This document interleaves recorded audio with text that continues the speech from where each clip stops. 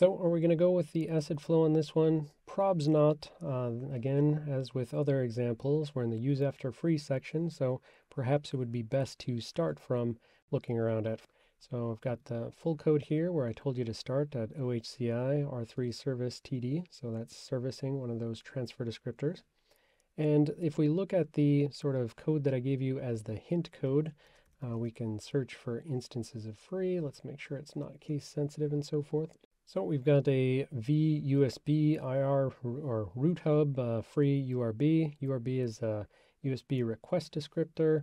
Look around, some more free URB, more free URBs. So it looks like whatever our use after free is, it probably has to do with freeing URBs. So this code should have given you a little easier way to, move around in the indirect control flow, but I'm going to move to the full code and we're going to, go through this a little bit. So the core vulnerability here, just to state it up front, the core vulnerability is that there is a premature free caused by a logic bug. So there's a logic bug that causes double freeing of a location, and that subsequently reduces a reference count, which is one of our words of power, reduces the reference count to 0, which leads to a premature freeing of some data that shouldn't have been freed and which will subsequently be used elsewhere. So first, let's find the logic bug that leads to the double free. Then I'll provide some clarity on the nature of the double free. Then we'll go hunting for the reference count stuff, that's the part that's a little harder to confirm what exactly is going on. All right, so in this code, it's servicing transport descriptors. So basically, it's like it's OHCI, it's ring 3 service a transport descriptor. So there's something that came in that said, okay, we've got a transport descriptor.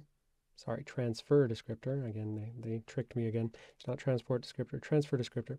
We got a transfer descriptor that basically says, here's some data that needs to be processed. This is the code outside of the VM in the virtual host controller.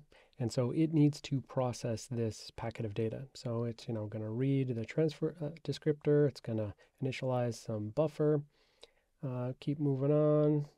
Uninteresting. We've got the allocation of a new URB, and we saw that all the freeing has to do with URBs, so perhaps we want to keep an eye on this URB that's going to be freed later on, so take a look at that.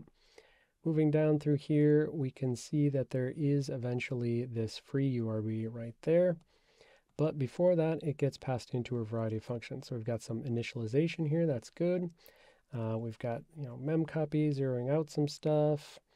We've got checking some bytes of data. We've got sanity checks. We've got that being paranoid to sanity check and throw this away if it doesn't look like it's good.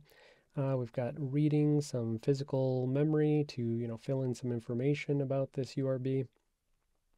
But if you spent the time looking at this, the bug itself happens because inside of this function, the submit URB, if it gets into there and then it has an error, it's going to free the URB. And then once it comes back and there's an error and this is not equal to success, then it will fall down to this path and it will free the URB again. So let's just first confirm this sort of double freeing situation. And to do that, we go into here to the definition, we go to here to the definition, then we have trouble finding the definition from there. So we have to hunt for, all possible assignments to that function pointer.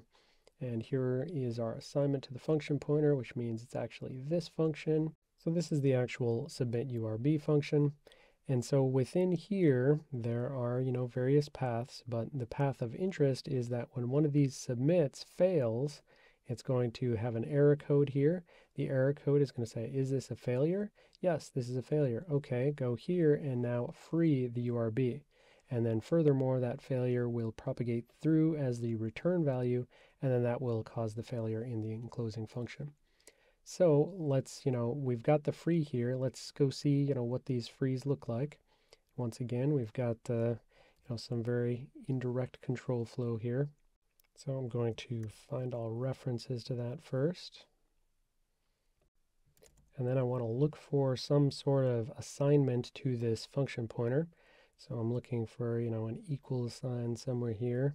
Someone's assigning. Oh, not there, not there.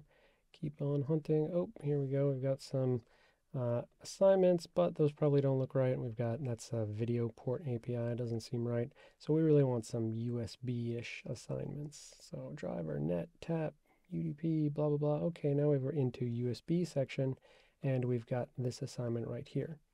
So this is going to be the actual function that's called when you're freeing. And if we get into here, then we start to actually see one of our words of power. We see a release function. So that release is saying that it's going to return a new reference count, and it is going to do a atomic decrement on a reference count that exists here. And again, yep, it says reference counter, so that is one of our things that we're very suspicious of. These reference counter situations, they can be caused by race conditions that lead to them prematurely getting lowered to 0 and then something getting freed. But in this case, it's a logic bug rather than a race condition. So this dev release, this virtual USB device release, because the virtual USB device struct has a reference count inside of it, this release will get called upon free. So inside of this free, right, going back, inside of the free that we found through the indirect control flow, release gets called, and you can also see that there's like a pool free, but this is ultimately going to just do things like appending the memory into like a free list. So it's really this release, like the retain release sort of situation with reference counting, which once again bites someone. So it's specifically on the USB device. This pdev is the pointer to virtual USB device coming out of the URB. And so this release will lead to a free the first time that it's called here in the submit URB. Oh, go back. So the first call to free is in the submit URB. So it calls that calls release. It decrements the reference counter by 1. And, again, the part that's hard to confirm is, I'll assert right now that the reference counter would be 2 at this point. So it'll decrement it by 1. It'll go from 2 down to 1. And what's supposed to happen is it shouldn't go down to 0 until you get to like detaching virtual USB hubs and stuff like that at shutdown. But because this first free occurs inside the submit, and then back where the submit is called, once that errors out, we get the return code. That's going to be an error code. It's going to say if RT success, and it's going to fail because that's an error code now, not a success. So it's not going to return true. It's going to fall through to here, and then it's going to call this free. And that, once again, is our sort of indirect control flow, which ultimately leads us to here and leads us to here. And again, we will release it a second time. And now at this point, this will decrement it to 0. So crefs will be 0. And so it says if crefs is equal to 0, now it's going to actually destroy the virtual USB device. And so at this point, this is a premature free, like that virtual USB device is still going to be used, but now it's going to actually be freed, and that will be what leads to the use after free.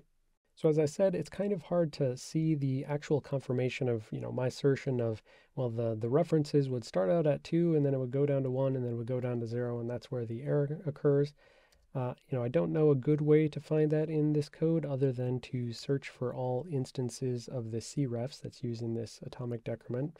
And so that should occur in a decrement for release and an increment right here for retain. And where else is it used? Well, it's only used 2 other places. So it's used in the virtual USB root hub construct. So that presumably is creating this, virtual USB root hub. And then it's also used in virtual USB dev init. So anytime there's sort of this creation of a virtual USB device, there's going to be initialization. The initialization is going to set the crefs equal to 1. And so basically we would, have to follow all the control flow. We would know that, okay, it's always initialized to 1. We'd have to follow all the control flow that leads up to our double freeing situation, or, obviously have it in the debugger. That would be the easier version. And we would have to see that, well, it started at 1, it got incremented up to 2 by someone somewhere calling retain.